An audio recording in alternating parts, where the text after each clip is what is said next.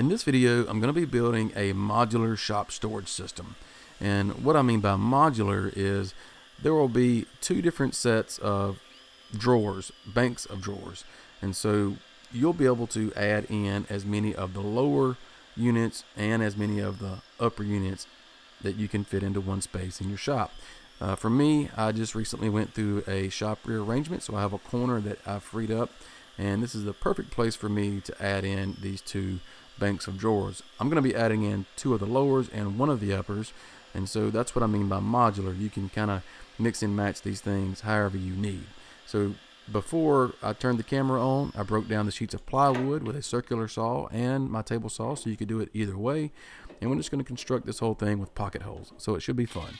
I've got a set of plans for this and also a website article for you to read. It goes into more details on the different things that I used and the techniques and methods that I went about using to build everything that I did.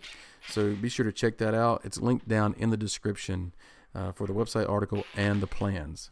The construction of the drawers are all the same. Basically, all you're doing is just screwing together 4 pieces of wood with the exception of different size drawers, and that's all according to plan. But the first thing that I do is just pre-drill and insert a couple of screws on one corner of the drawer bottom down into the drawer sides. I do the same thing on the opposite corner.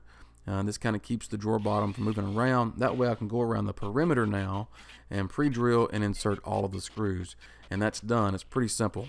Now, to mount these drawers into place, I'm going to be using a jig from Rockler. Rockler is supporting this video, so thanks to Rockler for that. The jig really made it easy for me to install these drawers because I don't typically install a lot of drawers or drawer slides. So this was really easy for me. I just put the drawer slide into the jig, I lock it in place with the slider on the side, and line it up with my mark. Make sure to hold a firm grip on the edge there, and then put in a couple of screws, and that holds it. And now I can go back and put in more screws if I need to, and put the drawer slide together, and now I'm ready to install the drawers.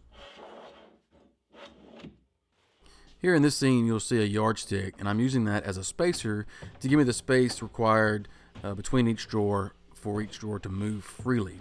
Now, in most cases, you'll probably want more than that, but I wanted to maximize the drawer depth, and so I just pull the drawer slide out just a little bit to the edge and secure it on both sides. Now, I need to move the spacer to the back of the drawer. As you can see, it's starting to drag the one below it out with it. So I just move the ruler to the back of the drawer, secure the drawer slide, and that's it. Just make sure you install the screws along the full length of the drawer slide itself to support the weight capacity. Now, installing the drawer fronts, it's just a matter of getting everything spaced how you want it, in the position that you want it, to kind of get those clean lines, clamp it in place, and just pop in a few screws from the inside of the drawer, and that's it.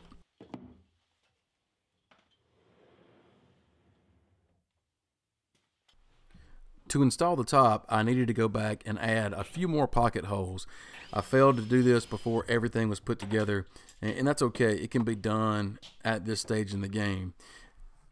But I wanted to have the pocket holes underneath instead of having screws from the top side. I didn't want to see any screws, so I've measured and I've cut the top. Now these are 2 lower units. The plan is 1 lower and an upper unit, but I've got 2 lowers and I wanted to have a solid top instead of 2 individual tops.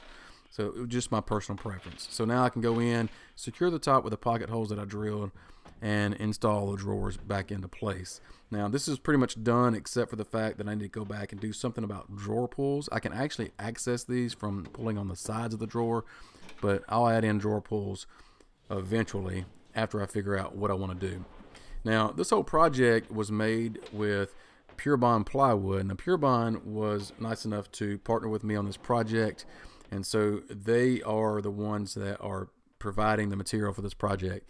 I use Pure Bond on pretty much every shop project and any plywood project that I've got going on. I've made some kids furniture stuff from Pure Bond plywood.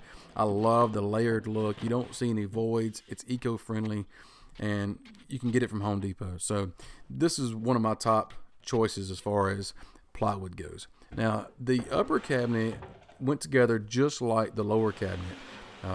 This is basically the shell here. I've got to go in now and add in the drawer slides. So what I'm doing here, I'm looking at the plan, and I've come over and I'm transferring those measurements from the plan to the actual cabinet that I'm building here.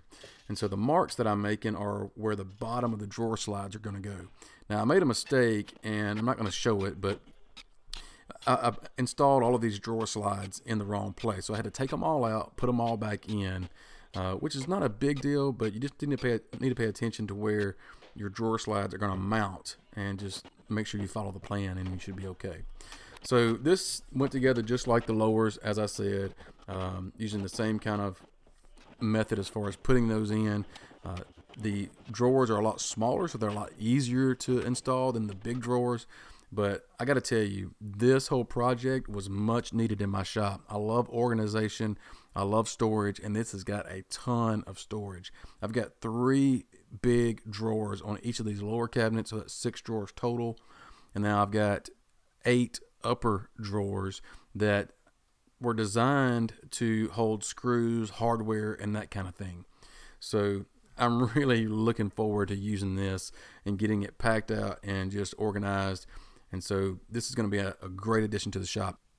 Be sure to check out the links down in the description. There you will find the products that I used from Rockler and Pure Bond. But you'll also find a link to the website article that will take you to my website. I go into more detail on this project there, and I also have the project plans linked in the article. The project plans are also linked down in the description for your convenience. So if you decide to build this for yourself in your shop, I'd love to hear your thoughts and feedback. Leave me a comment down below as to what you think. If you're not a subscriber to this channel, please subscribe and hit that like button. And as always, I thank you for watching, and we'll see you next time.